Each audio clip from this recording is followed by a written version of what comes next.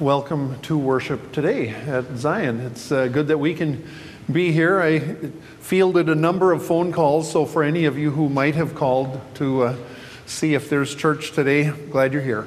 It's a beautiful day. Take some time, please, to look through the announcements in the bulletin. One thing I'd like to highlight is the blood drive coming up here on January 17th. There is information there, and more information will be available later. Also, our annual meeting is coming up at the very end of January, so please make note of that.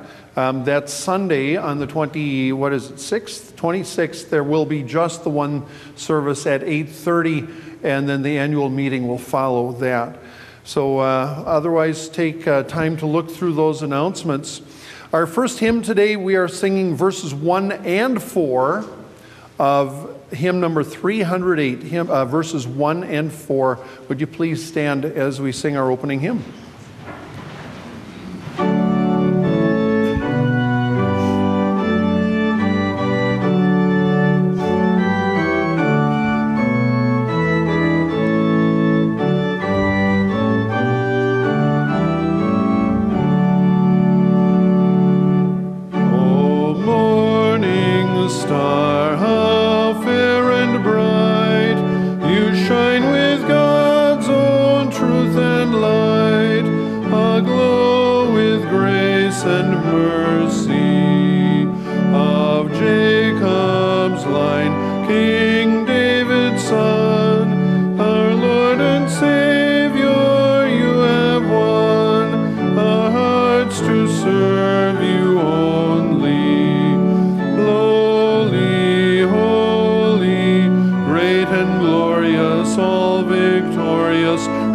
In blessing, rule and might, o'er all possessing.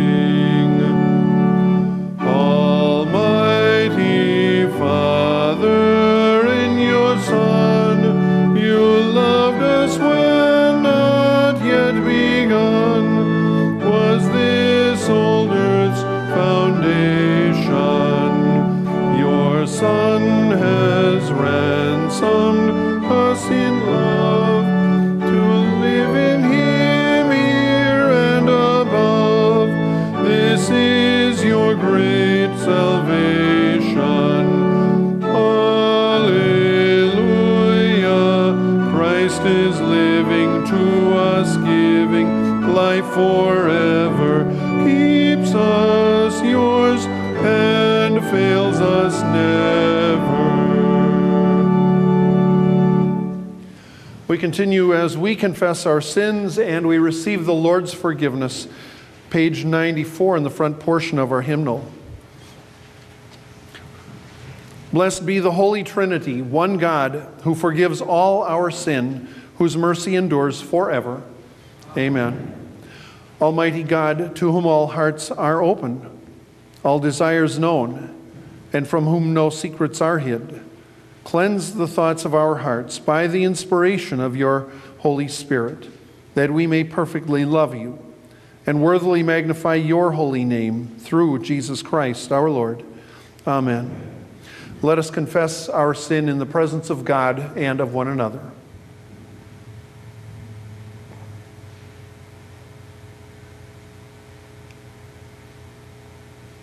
Gracious God, have mercy on us. We confess that we have turned from you and given ourselves into the power of sin. We are truly sorry and humbly repent. In your compassion, forgive us our sins, known and unknown, things we have done and things we have failed to do. Turn us again to you and uphold us by your Spirit, so that we may live and serve you in newness of life, through Jesus Christ, our Savior and Lord. Amen. God, who is rich in mercy, loved us even when we were dead in sin and made us alive together with Christ. By grace you have been saved. In the name of Jesus Christ, your sins are forgiven. Almighty God, strengthen you with power through the Holy Spirit, that Christ may live in your hearts through faith. Amen.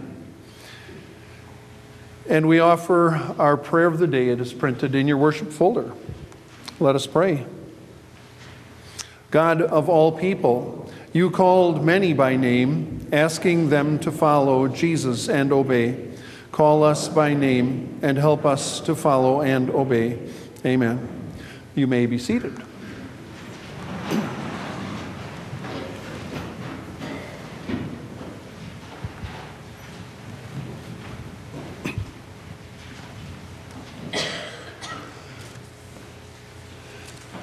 The scripture readings for today, we continue our journey through the Gospel of John with the first chapter, verses 35 through 51. The next day, John was there again with two of his disciples. When he saw Jesus passing by, he said, "Look, the Lamb of God." When the two disciples heard him say this, they followed Jesus.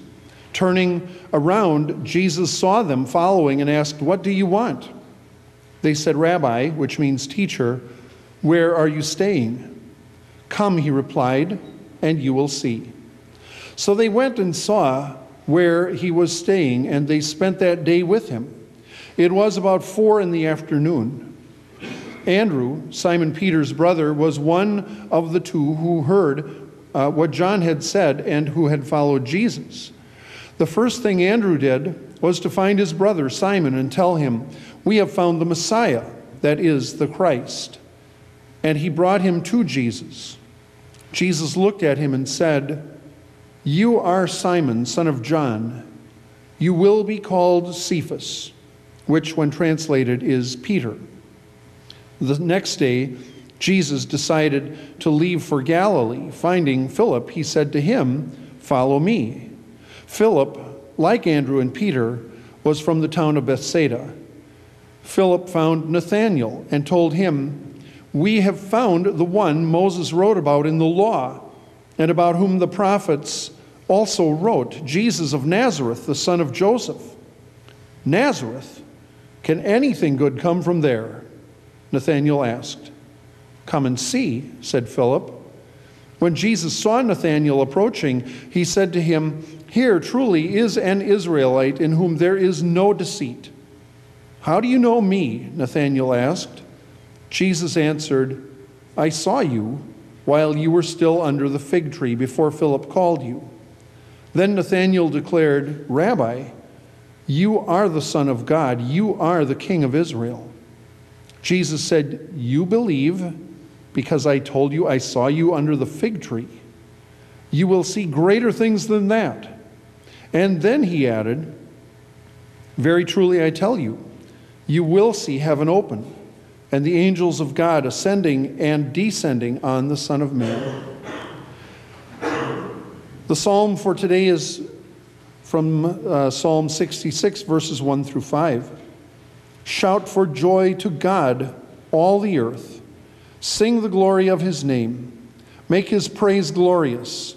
Say to God, how awesome are your deeds. So great is your power that your enemies cringe before you. All the earth bows down to you. They sing praise to you. They sing the praises of your name. Come and see what God has done, his awesome deeds for humankind. He turned the sea into dry land. They passed through the waters on foot. Come, let us rejoice in him. This is God's word. Thanks be to God.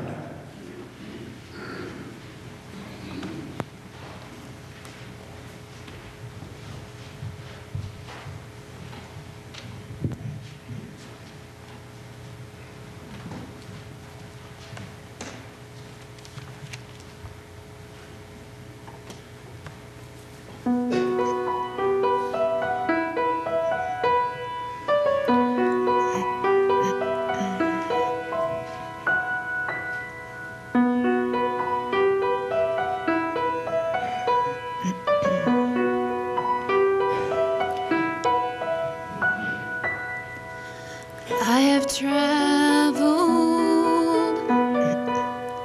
many moonless nights, cold and weary, the baby inside, and I wondered what I've done. Holy Father, you have come and chosen me now to carry your Son.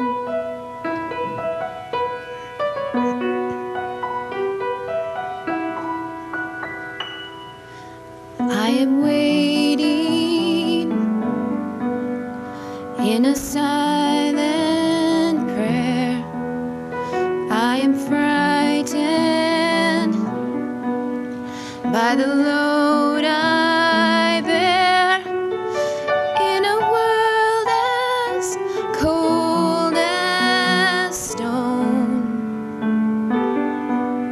Must I walk this path alone? Be with me now. Be with me now. Breath of heaven, hold me together. Be forever near me. Breath of heaven. Breath of heaven, lighten my darkness. Pour over me your holiness, for you're holy. Breath of heaven.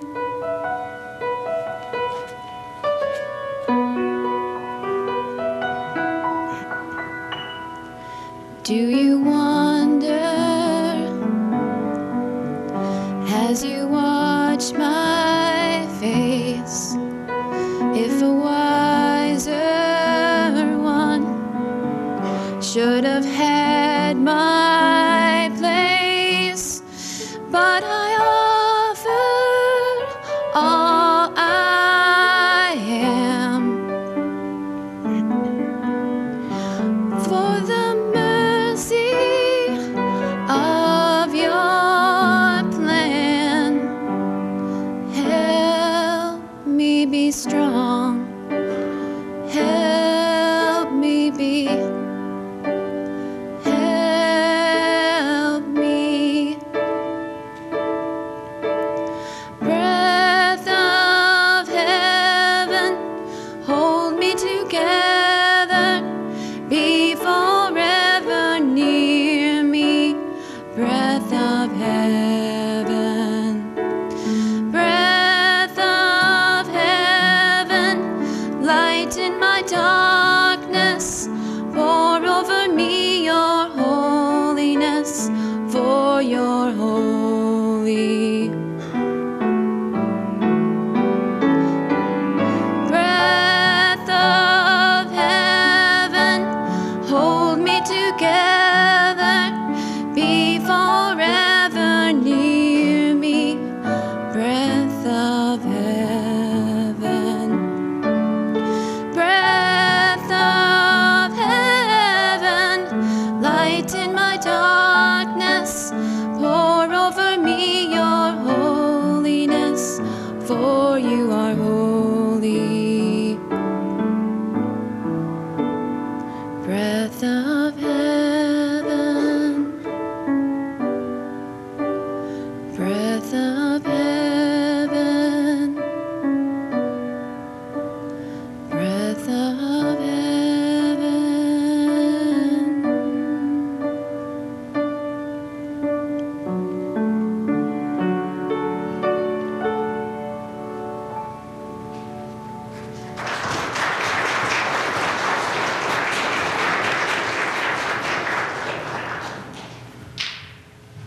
Thank you so much, Jody and Judy.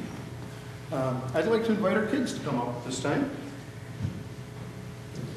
We're going to take a little tour of the world here. Really. Come on up. You find a place to sit here. Don't make me beg you.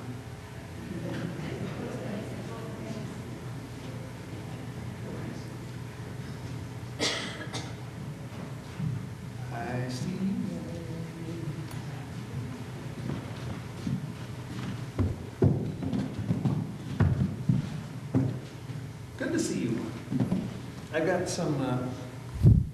got some pictures here I want to show you, but first I want to ask you, have you ever heard of Google Earth?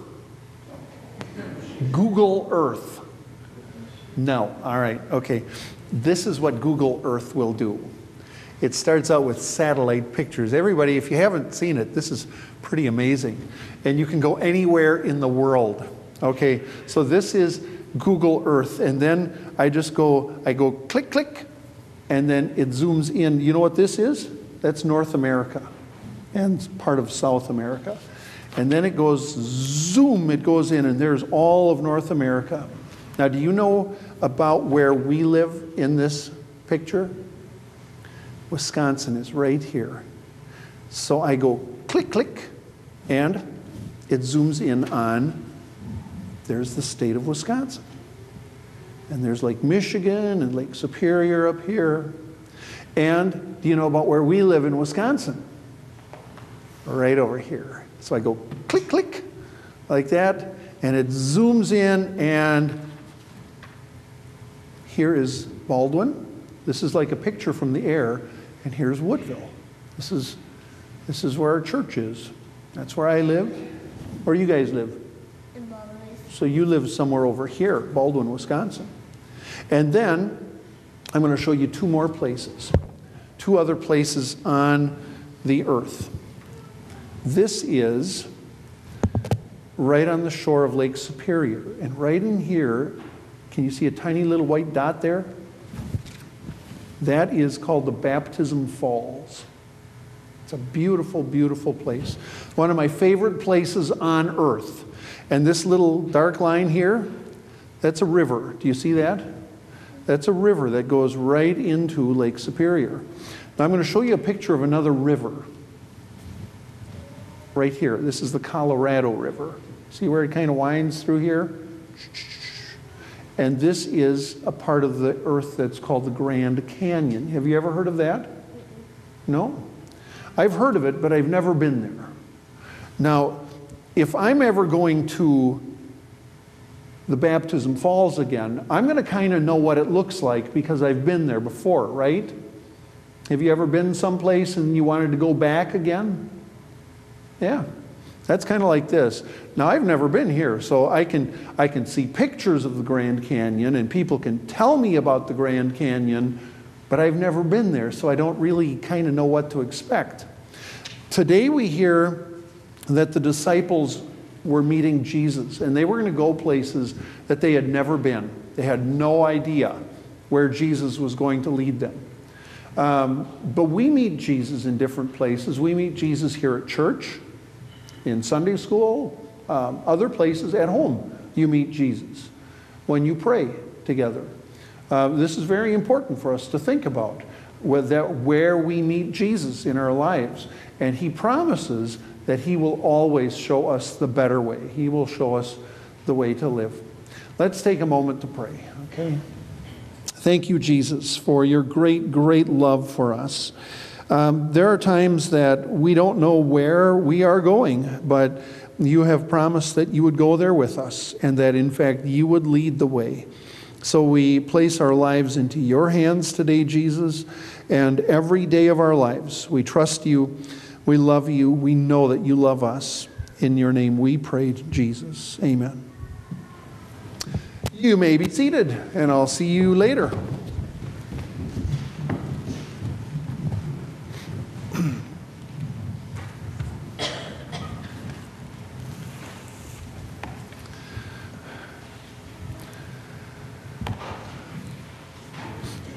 So the Grand Canyon.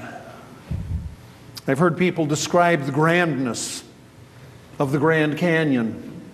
There's a reason why it's called grand, I guess. I have heard people describe the incomparable heights and depths of the fjords in Norway. I have heard people describe London's breathtaking St. Paul's Cathedral, you know, where the kings and queens get married and all that stuff. But you know, honestly, it didn't take my breath away. I don't know. Neither did the Grand Canyon, nor the fjords of Norway. And I think I know why these sites, they're so amazing to so many people, but to me, not so much. I think the reason they don't really impress me is because I have never been there. I've never actually seen any of those places with my own eyes. But I do get a sense of those grand, incomparable, breathtaking places because there is a place for me that does some of those very same things. And that is the North Shore of Lake Superior. To me, just amazing, grand, and breathtaking. It's a place where I went as a child, and we've returned numerous times over the course of years. We have seen Lake Superior from the shore. We have seen Lake Superior from the water. We have been on the Chequamegon Bay and around the Apostle Islands. We have camped and hiked. I've taken pictures, and we have driven along the shoreline. I've skipped stones on Lake Superior and even taken a dip in the super cold waters of the Ojibwe Gitchagami, the natives' great sea, the greatest of the Great Lakes. And if I wanted to explain the vastness of this, I cannot describe it. And if I wanted to show you a picture, I could, but that would seem kind of silly. In fact, I have taken pictures of Lake Superior, but it just all sort of fades off into a grayish haze, and none of those photos can really tell you what can be seen by the naked eye. You have to see it to know it. I would guess that what others have tried to tell me of the Grand Canyon, or the Hardanger Fjord, or London St. Paul Cathedral would all have a much greater impact on me if I had ever been to one of those places, as they are trying to describe the indescribable. Then I could close my eyes and go to that place that is so important to so many people. Then it would be real. Well, it is real, but it would seem more real to me. It would be a part of me. I would know and share the amazement and the glory. I think that might be what the disciples were trying to do in this gospel reading from John chapter 1 that we just heard moments ago. They were trying to describe the indescribable. We've already had a glimpse of that in this first chapter of John over the last couple of Sundays, where Jesus is described as being the light. Jesus is described as being the Word. Jesus is truth and grace, and today we're given another image. Jesus is the Lamb, and none of those descriptions are adequate. They just don't quite explain the unexplainable. We see that after each disciple has met Jesus, he tried with his own inadequate words to describe the indescribable. So with each, the last-ditch effort is come and see. I can just about hear them now saying, I can't explain it. Just come and see. There was something visual that made all the difference. And throughout this Bible reading, we are told to come and see. This really kind of amazed me as we looked through this. You can do this on your own. Go through it sometime and just circle or underline or highlight or just notice, point at all the words that have to do with seeing. John 1:35, John the Baptist saw Jesus. Verse 38, Jesus saw John's disciples. Verse 39, Jesus said to John's disciples, come and see. Verse 42, Jesus looked at Simon. Verse 46, Philip said to Nathanael, come and see. Verse 47, Jesus saw Nathanael. Verse 48, Jesus had seen Nathanael earlier. Verse 50, Jesus said, I saw you. Verse 50, again, you will see greater things. In verse 51, you will see heaven open. As we read the Gospel of John over these next months, I'm thinking that John is going to hit us over the head with might seem like the obvious. With incredible redundancy, he is going to show us things that are of life-changing value. And perhaps as we open our eyes to see the gospel and open our hearts and minds, we truly will see who Jesus is and how what we see makes an eternal difference in our lives. So if seeing Jesus was an important way for the disciples to come to belief, how do we see Jesus today? Perhaps the gospel reading can help us to see Jesus again. There are those who, like the disciples of John, who actually were looking for Jesus. We see this in verses 35 through 39. They had sort of always been looking for him. They knew that something special was coming, the Messiah they were looking for.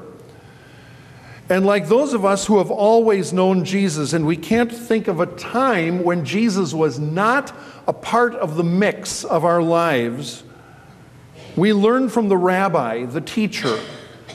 We learn in Sunday school and vacation Bible school and worship and Bible study times, and even in our family times of praying together, we are learning about Jesus, and we learn by doing. We learn by practicing our faith. Now, perhaps you have always believed, but in John chapter 1, we see these people following Jesus, and they wanted to know more. So Jesus turns around. This is not a case of somebody really pursuing Jesus so much as Jesus just turning around, looking them right in the eye, saying, "What do you want?" "Oh, we want to know where you're staying." That's an interesting word in the Greek, staying. It's not like saying, "Where's your house, Jesus?" or "Where's your town?" or "Who are your friends?" It's not like hanging out with Jesus on a Sunday morning. "Where are you staying, Jesus?" The word is meno, and that is a word that means permanent kind of staying. This is a desire to always be with Jesus, always. Not just hanging out with Jesus on Sunday morning. This is much deeper. And some people, some of you have known that hunger to have known Jesus in a more permanent way. Everyday relationship with Jesus. All the time kind of relationship with Jesus as the Christ. That is the kind of relationship that we see reflected here in these first verses, 35 through 39. We move through this gospel reading, verses 40 through 42, we see a different kind of relationship here. How one person who loves Jesus actually shares that love of Jesus with his brother. The brother is Simon, who became Peter, a rock of faith, yet a very fragile person of faith too. We see Peter's life of faith develop as we go through these Gospels and into the book of Acts. But it was the sharing of a brother who said, "I want you to know Jesus too." That's what changed Peter's life. Perhaps someone introduced you to Jesus. Perhaps someone invited you to be a part of a family of faith. And that invitation, as simple as that invitation was, it changed your life. Then in verses 43 through 49, we see Jesus heading out on his own. Now Jesus is the one looking, and he finds Philip. Jesus comes right up to Philip. Philip's journey of faith is a different kind of journey of faith because it does not start out with an introduction from a brother or a friend. And in fact, Philip was not really looking for Jesus, but Jesus was looking for him. Jesus found Philip. I don't know anything about the personality of Philip, but I do know people who are kind of like Philip, who have never really looked for a life of faith. They didn't really start out looking for Jesus. And they were not looking for religion. They were not looking for a change of life. Things were fine just as they were. But Jesus came to them. And it might have been during a time of life change. Perhaps it was during a time of just regular living or business or whatever. But Jesus came down the road. Jesus is the one who opened the door. Jesus is the one who initiated the response or the contact with Philip. He walked right up to him, and then Philip saw Jesus. He had never seen him before. But the story of Philip could not be told now without involving Nathanael. And Nathanael is a completely different story. Nathanael was not easily impressed. In fact, Nathanael had already made up his mind that Jesus was worthless, even before he met him. He prejudged him. That's prejudice. Jesus, a no-gooder from Nazareth, because in Nathanael's opinion, nobody from Nazareth was worth anything. Nathanael reminds me of the person who really has no time for Jesus, none at all. He has no time for church. He has no time for organized religion, whatever that means. That's a phrase that puzzles me, but Nathanael had no time for that. All he has seen of Christians is a bunch of hypocrites. Nathanael could not think of one good thing that ever came out of Nazareth, and that, of course, includes Jesus. They're all the same, is what he thought. And there are people who can see no good things coming out of church, right? There are people who can see no good things coming from Christians, and looking at Jesus is just not what they are going to be doing because they've seen enough. That is Nathanael. He was not open to meeting Jesus. He had seen enough, but Jesus approached him too. And Jesus spoke to him, and he said that he had seen Nathanael under a tree. Now this, I have no idea what to make of this. I don't get this at all. It seems rather ridiculous to me, but this one comment is what changed Nathanael's idea about Jesus. Jesus said, "I saw you under a tree." And that is something that impressed Nathanael. Nathanael came to believe, and I don't know what it is. Maybe it is that Nathanael just saw Jesus as being so normal. Not a crazed religious nut. He talked about a tree. I don't know what to make of that. Perhaps you can think that over and share your thoughts with me. But Jesus does tell Nathanael, and Jesus tells us very simply, that we are going to see much greater things than that. Whether we have always wanted to see Jesus or whether we have never wanted to see Jesus or have seen some of Jesus' people at work and just think that we have seen enough, we see all of these people in this gospel reading today. And you and I are a part of this story too.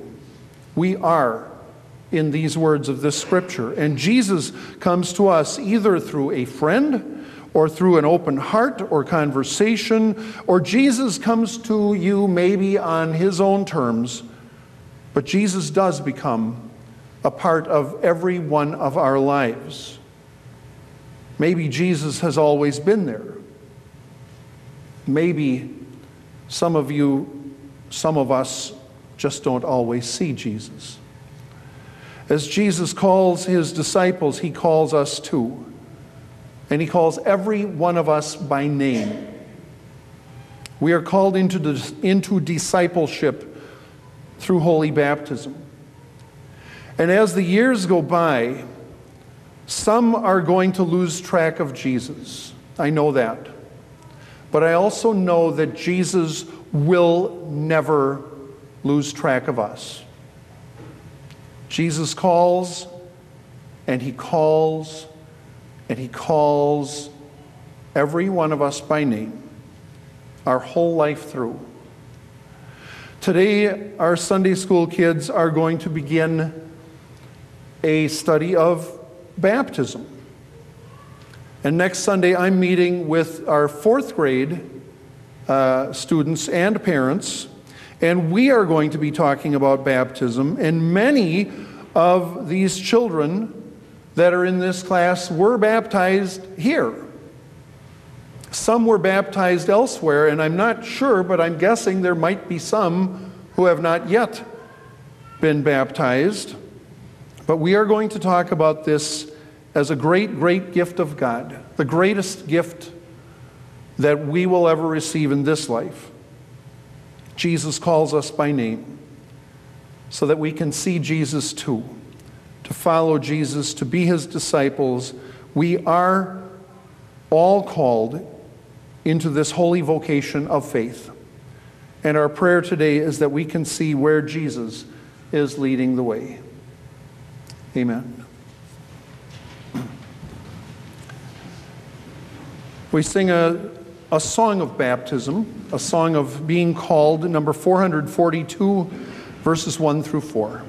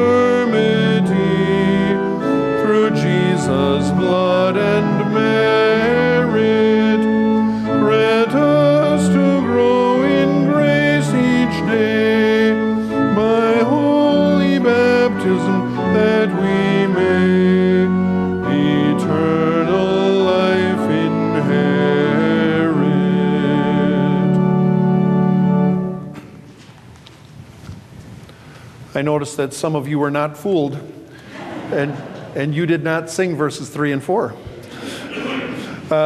We do confess our faith with the words of the Apostles' Creed. I believe in God the Father Almighty, creator of heaven and earth. I believe in Jesus Christ, his only Son, our Lord. He was conceived by the power of the Holy Spirit and born of the Virgin Mary. He suffered under Pontius Pilate, was crucified, died, and was buried. He descended into hell. On the third day he rose again. He ascended into heaven and is seated at the right hand of the Father. He will come again to judge the living and the dead. I believe in the Holy Spirit, the Holy Catholic Church, the communion of saints, the forgiveness of sins, the resurrection of the body, and the life everlasting. Amen. At this time, we ask our ushers to wait upon us for our offering for today.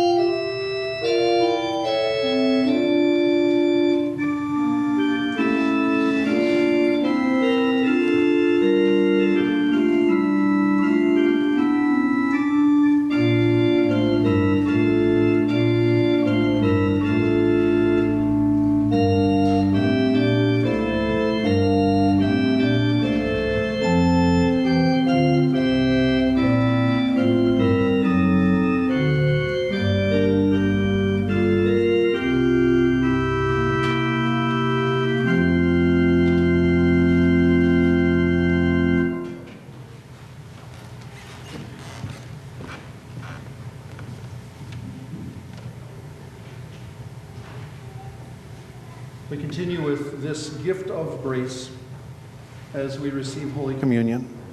Our Lord Jesus, on the night in which he was betrayed, took the bread. He broke it and gave thanks and gave it to his disciples, saying, "Take and eat. This is my body, which is given for you. Do this for the remembrance of me." Again, after supper, he took the cup, gave thanks, and gave it for all to drink, saying, "This cup is the new covenant in my blood, shed for you and for all people for the forgiveness of sin. Do this for the remembrance of me." We pray our Lord's Prayer. Our Father, who art in heaven, hallowed be thy name. Thy kingdom come, thy will be done, on earth as it is in heaven. Give us this day our daily bread, and forgive us our trespasses, as we forgive those who trespass against us. And lead us not into temptation, but deliver us from evil. For thine is the kingdom, and the power, and the glory, forever and ever. Amen. As we receive Holy Communion today, hymns that may be sung are printed in the worship, listed in the worship folder. Also, those who abstain from alcohol, the center ring of each tray is prepared for you, and our Holy Communion is prepared.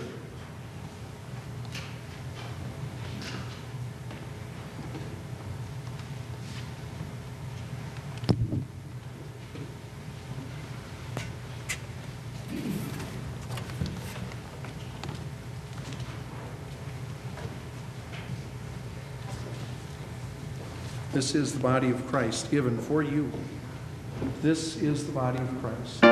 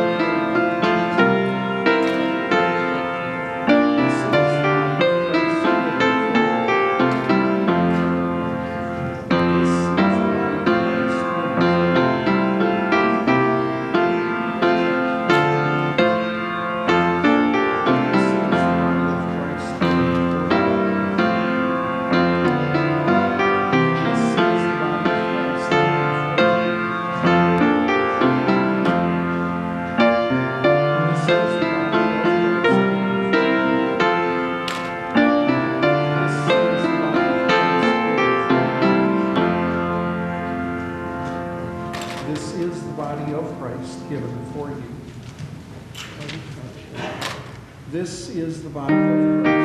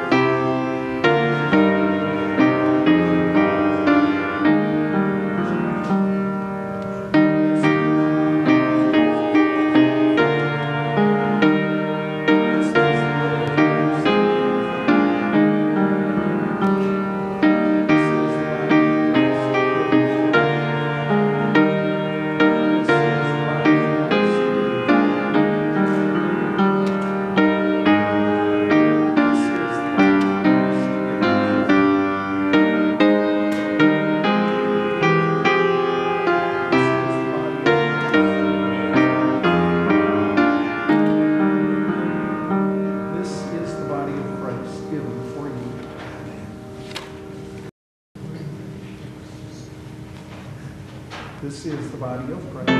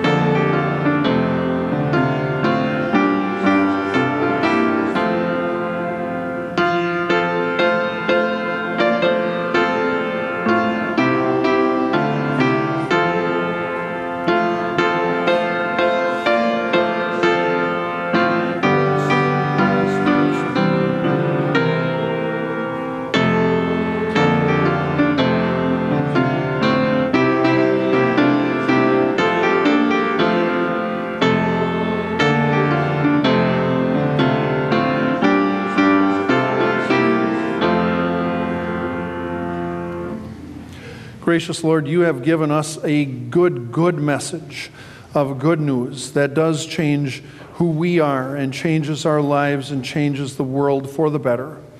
We carry this message of salvation with us wherever we go. And so we ask that you would help us to find ways that we might be able to share that with the people around us. If we do it as the disciples did with family members or friends, or if we just wait for you to come to us, help us to wait with open eyes, with open hearts and open minds. Bless us always, Lord, that we may be a blessing to those around us and those who are a part of our lives. And we ask that you would lead us and that we would see the way where you are leading. We take a moment for our own silent prayers at this time.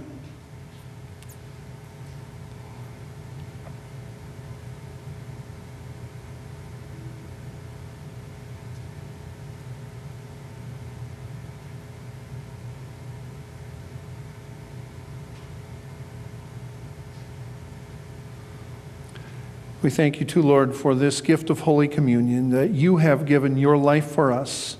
Help us to give our lives to you. In your name we pray, Jesus. Amen. Would you please stand as we receive the benediction? The Lord bless you and keep you. The Lord make his face to shine on you with grace and mercy. The Lord look upon you with favor and give you his peace. In the name of the Father, and of the Son, and of the Holy Spirit, amen. We go in peace now to serve the Lord. Thanks be to God. Our final hymn, Joy to the World, number 267.